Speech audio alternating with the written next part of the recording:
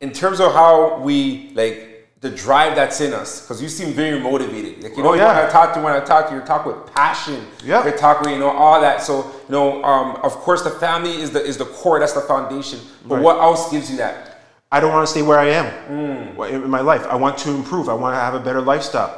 I don't want to live paycheck to paycheck. I want to have. So you keep thinking about that, even though right now that's not the case, but you remember that. Yeah, you have to, because you have to understand, it's not where you're from, it's where you're at in life, right? So for me, what motivates me to go is to not live into paycheck to paycheck, have a financial security, have the freedom, have the independence to have the life that you want on my own terms, at my own time, the way I want it to be. Period.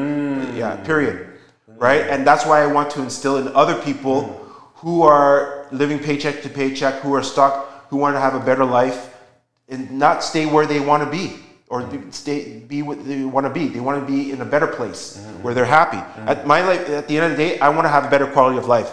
Period. You know, regardless of where I am financially, I just want to have a better life so that I don't have to worry about bills and all that stuff. Exactly.